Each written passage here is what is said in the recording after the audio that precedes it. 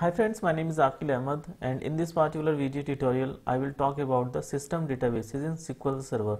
So there are few system databases like master database, model database, Msdb, TempDB and resource database in SQL Server. So those are the system databases, and each of them is used by the SQL Server for separate purposes. These databases stores the critical information about the SQL Server, and these databases are required to run the SQL Server properly on a machine. So the first database is the master database. A master database, it stores the user databases information like the create date of a database, file path of a database, etc. And this particular database also contains the information about all the link servers on a particular instance. Master database also contains the information about the login accounts on a instance. And this particular database is a must database and it cannot be deleted. And you cannot add more files or the file groups to the master database. So the second database is the model database. Model database is the template database for all the user defined databases.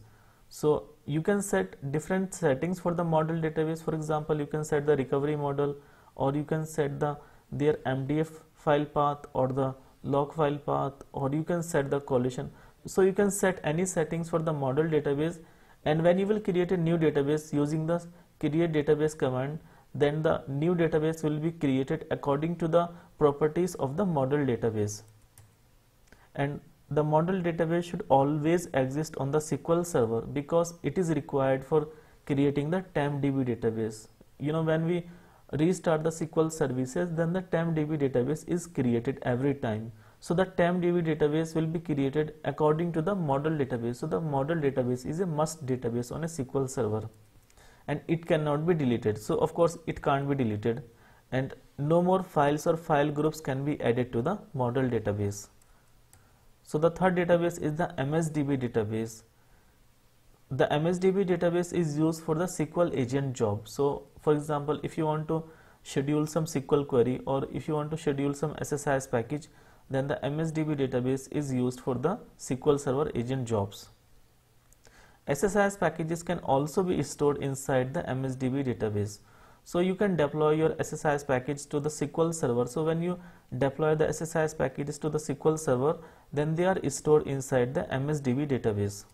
The third point is used for database mail. So you can also send the emails using the SQL Server. So all those kind of information is stored inside the Msdb database. It keeps history of the SQL agent jobs. So because you can create the SQL agent jobs on a SQL Server, so as per the schedule the job will run. So if you want to check the history of the jobs, like when a particular job was ran in past, so you can just simply check it because the information is stored inside the Msdb database. It cannot be deleted as well. Now the fourth database is the TempDB database. So all the temporary tables like the local temporary table and the global temporary table, and as well as the temp variables, they will be stored inside the TempDB database. A TempDB is recreated every time a SQL Server is restarted, and it cannot be set to offline. Now our last database is the resource database.